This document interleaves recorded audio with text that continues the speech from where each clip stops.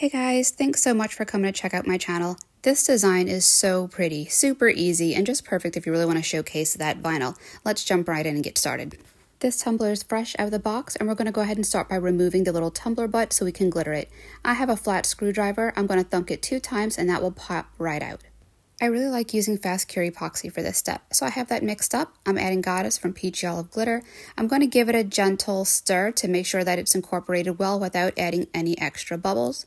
And I'm going to go ahead and fill in the bottom of my tumbler with this. I'm going to do both little rings, that inside part and the outside. I always like doing this step either right at the beginning or before I finish my design, before I do that final coat. That way, if anything was to happen, it won't spill onto the nice, perfect little finished product. It's easy enough to still clean up. So go ahead and get that around. We're going to smush this down with our little stir to make sure that it's in all the crevices. Hit it with the little heat gun to even it out. I like to take a dry baby wipe and go around these edges to help clean it up so it doesn't set kind of messy. There's rubbing alcohol on there. I'm going to hit it with a torch to pop any bubbles and let that sit and cure. We're going to start designing this tumbler by giving ourselves a straight line for where the vinyl needs to go. I went ahead and designed my decal in Design Space, so I know that it's just under 2 inches. I have a piece of clear contact paper here, and I went ahead and cut that to 2.5 inches, and I'm using that just as a place marker for where that decal needs to go so I know where to put my glitter.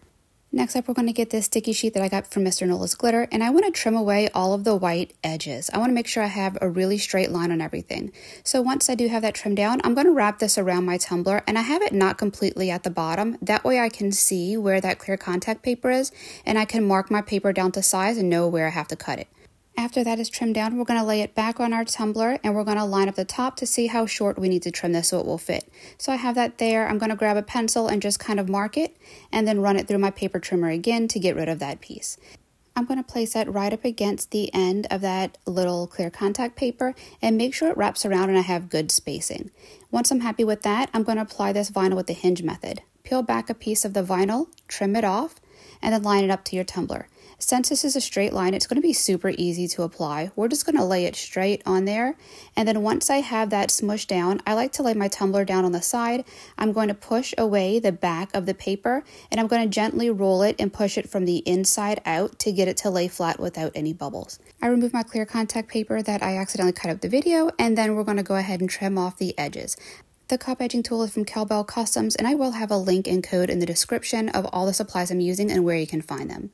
So go ahead and get the ends trimmed off, remove that extra vinyl, and then we're going to start taping it so we can put down our paint and glitter. I'm using electrical tape to get these edges marked off. I'm going to put this right over that edge of vinyl. That way we can put down the paint and glitter. And I'm sorry for my head being in the way. I really love using electrical tape because since it has a little bit of give to it, you can really kind of contour areas and make sure you're getting right on that line. It's pretty forgiving. The other really great thing about it is that since it does have a little stretch, whenever you put down any epoxy or glitter, you can easily remove it without it ripping. I mean, it takes a lot to rip this stuff, so it's really easy to be able to lay down in nice clean areas and then pull up without messing up any of your design. Also, I've used a ton of different brands of vinyl, and so far, this electrical tape has not lifted up any of the design, so that's also great too. So once we get that laid down, we're going to tuck in the top, but the bottom, we're going to trim that away. Since I am going to put some spray paint on here, I need to spray paint that stainless part on the side of the tumbler, and then I also want to spray paint the tumbler butt black. To protect the rest of the vinyl, I have a piece of saran wrap right here, and I'm going to lay it a little on the black, and then I'm going to use this painter's tape to secure it on that edge. We're going to pull that tight and tuck it around the top because we do need that to overlap, and we don't need it too snug on the bottom because that's going to be trimmed away. Flip it over, pull that tight, lay it right there, and this is where you can see a little easier how I lay it right along that block, and then I secure it down with this right here. We're going to go ahead and flip this over and trim away those parts because, like I said, we do need black spray paint right there. And if I would have spray painted this ahead of time, we could have skipped all these steps, but I didn't. So now we have electrical tape, and we're going to make sure that the saran wrap is secured to the bottom of the tumbler, kind of where that edge of the vinyl meets it. That way spray paint doesn't get on that bottom part. It doesn't come up under that parchment paper. So you can see right here how I have the saran wrap covering the vinyl. It's tucked in right there, and it's going to be easy to remove. Let's go ahead and get this on our stick, and we're going to take it outside to get some spray paint on it.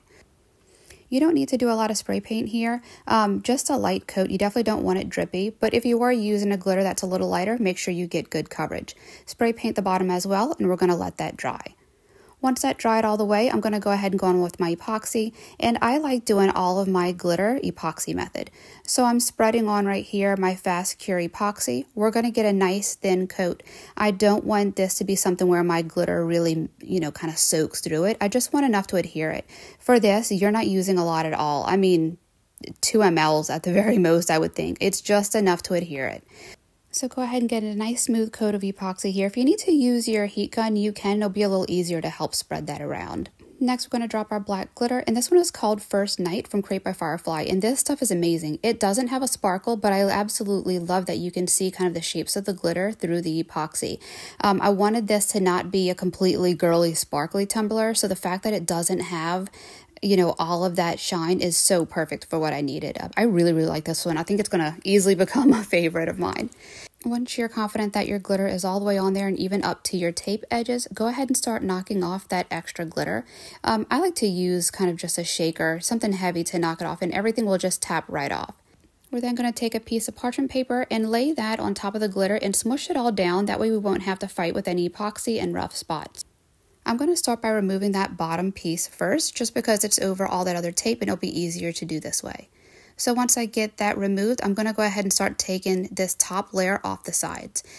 The layer that I'm taking off right now is just that blue painter's tape and the saran wrap. Don't try to chase your tumbler around in circles. Go ahead and turn it off and remove it. It makes it a lot easier. Now for this part, take your tape and pull it towards the glitter and down gently.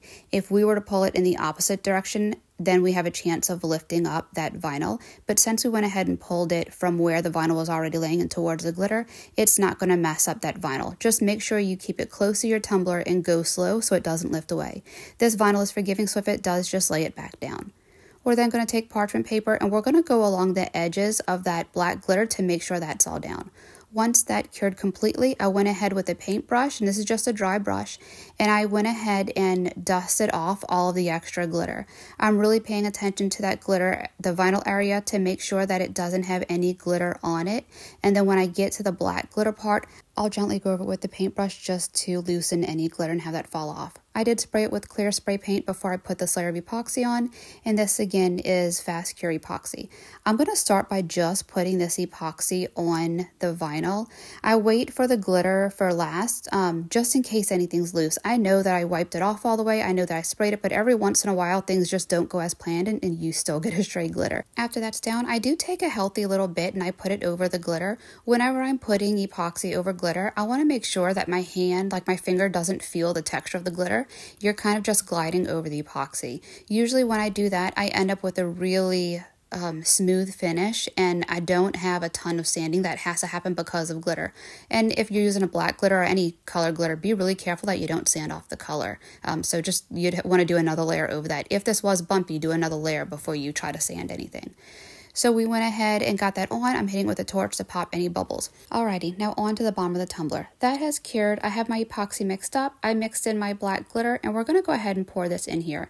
I start by getting it pretty much full, and then I take my popsicle stick and I really help smooth it out, and I run it all along the insides of that little area to make sure that there's no bubbles trapped in there.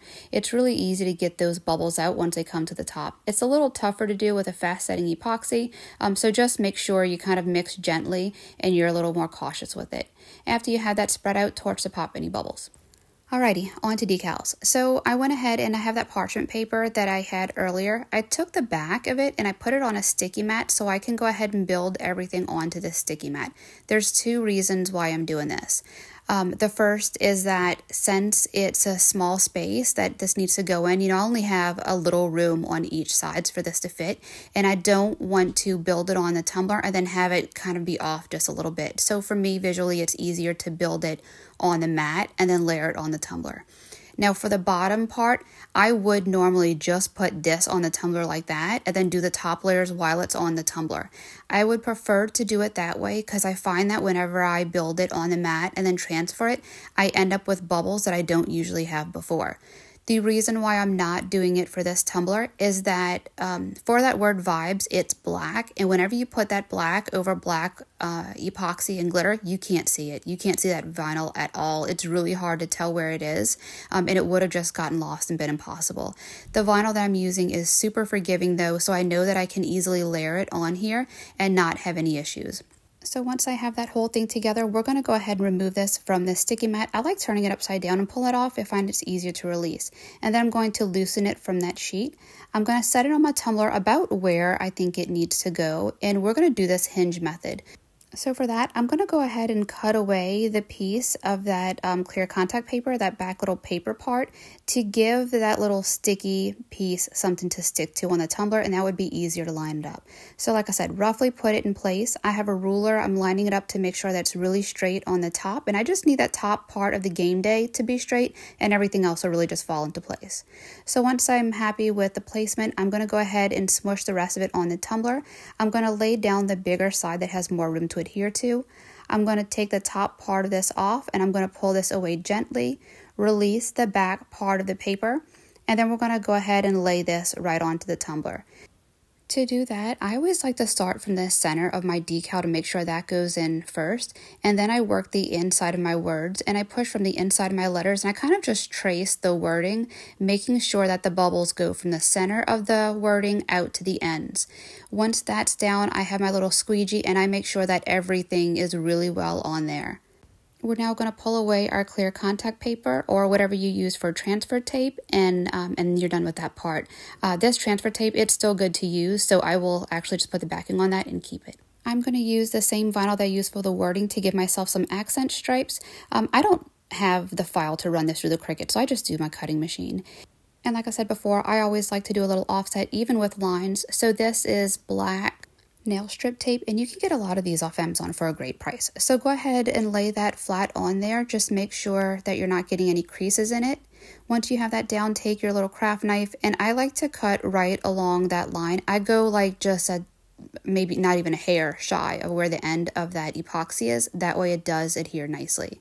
And then I go right over that with the little accent color. In this case, it's green. Or I guess more like a lime green, yellow, whatever color this is. So get that piece down on there, take your craft knife again, go ahead and trim that off. And then we will flip this over and do it to the other side, and maybe you'll be able to see a little better on this angle how that green meets up. It's just really pretty.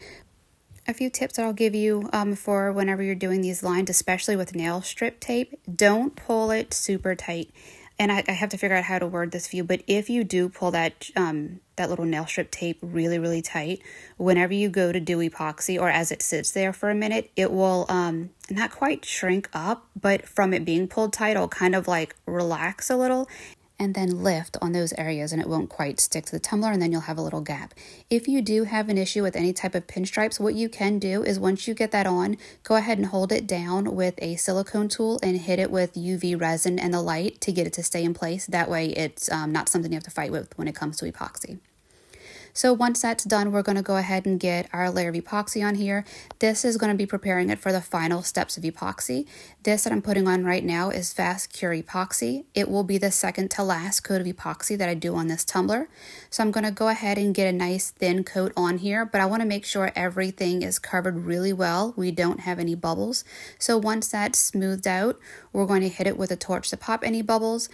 And then as always, since I don't bring my epoxy over the bottom, I do take my dry baby wipe with rubbing alcohol and I go right along that bottom edge right there to make sure that epoxy is pushed back and up against just below where that vinyl and everything is, so it's sealed in really nice. I also do the top rim of my tumbler to make sure that the epoxy will have a nice seal around that top as well. And then that's it for this step. This will dry completely, and then I will do another layer of epoxy, and that one will be with Artist Cure Epoxy. It's just, it gives a lot better yellowing protection over time. Super durable, glossy, just perfect. And this is the end result. Guys, it came out so pretty. Thanks for watching. I hope you love this tutorial, and I'll see you soon.